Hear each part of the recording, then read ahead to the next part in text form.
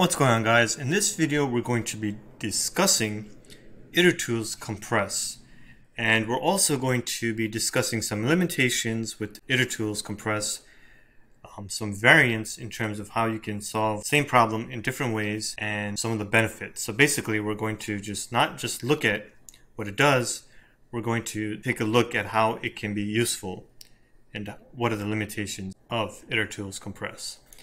So recently I've been exploring Itertools, so I'm trying to see what else you can do with Python, and this is one of the first of probably many videos regarding Itertools. Alright, so I've created a very contrived example which consists of two lists. So we have fruits, which consists of 4 elements, and selections, which contains 4 elements as well. Now selections is limited to true and falses, and fruits is limited to fruits.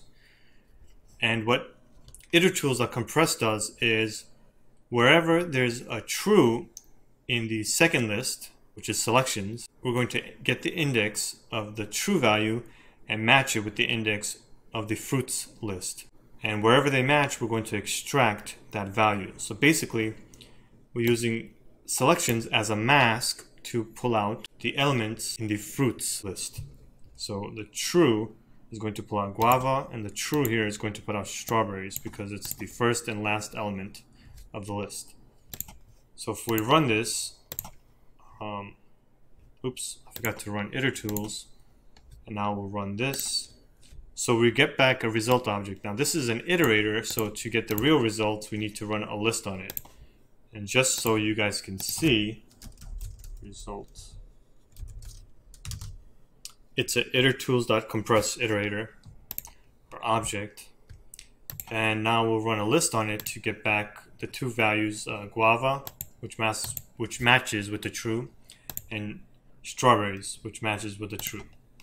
Alright, so while this is great, the only problem is that if you have, say, thousands of items, do you need to create a selections list with true and falses? What if you just had the indices of where you want to extract certain elements? So say you had like 1,000 elements and you had 0, 33, 88, 90, and you wanted to extract those elements only.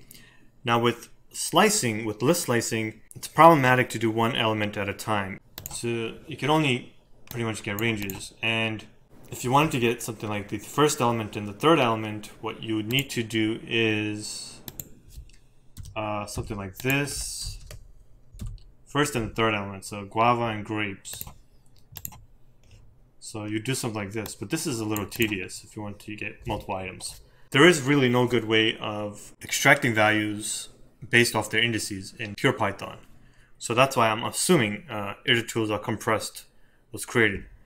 But as you can see, if you don't have the selections list, which is full of Boolean values, then it's kind of annoying to create a whole list of true, false. So I try to think of a way, or think of what's the best way to actually create the selections list if you have indices. Because if you have indices, you would need to somehow create the selections list and then use that with Itertools.compress.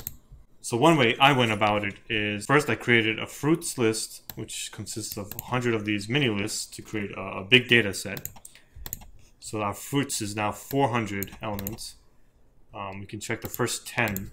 I don't want to check the first 50, but oops, code. So as you can see, it's a repeating list. Now the first thing we can do is to create a selections list for this fruits object list. We can create a selections list with all falses for I in the range of len of fruits. So basically we're going to get a list of 400 falses. So if I run this, you'll see the first 10 elements are all falses, and we have a selections list with 400 elements. So after that, if we have the indices, say we want to extract the 0, 33rd, and 40th index from fruits, what we can do is we can iterate through indices, which is 0, 33, 40, and then we can use indexing with selections to set that value to true. Selection 0, selection 33, and selections 40 will equal true. And if we run that, you'll see the 0th element,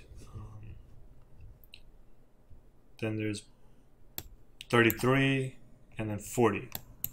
So with a few tricks, we created a Boolean list called selections. Now we can run results equals itertools.compress fruits.selections, and we'll get the 0th, 33rd, and 40th element. Now if we run the run list, we get guava, tangerine, guava. Now, while this is one way to make compress useful, there's actually a much better way. We can just use NumPy. NumPy allows for using a list or an array for indexing. So if we import NumPy as np, we can just create the original fruits list into an array. We'll call it np fruits. Now you can use these indices to fit them right into the NumPy indexing or slicing system. So here, when you try to index or slice np fruits, you can feed it a list or an array, as opposed to the normal or the vanilla Python implementation or the vanilla Python list. You couldn't feed it a list for indexing or slicing. So if I run this now, result, and if we print result, you'll see that we get back the same elements as we did here. So this is just a much easier way if you have the indices that you want to use to slice np fruits. Alright, so we're not just limited to numbers, we could also use trues and falses. In this case, you have to make sure, of course, that the trues and false match the size of np fruits, because we're indexing. So what we can do is we can just check len of selections. Alright, 400. Now we're going to run this with selections as well. So just in case you actually have a list or an array with trues and falses, you can use NumPy with that list as well. So NumPy is flexible in that sense that you can use indices, a list of indices, or you can have a list of Boolean values for Boolean indexing. And if you run this, you'll see we get guava, tangerine, guava, which is what we got earlier, and you could just turn it into a list. Alright, hopefully that made sense. I'm a little tired because it's very early in the morning, but hopefully I didn't make any silly mistakes, but it looks good. And hopefully this was useful to you guys as well. Alright, I'll see you guys next time.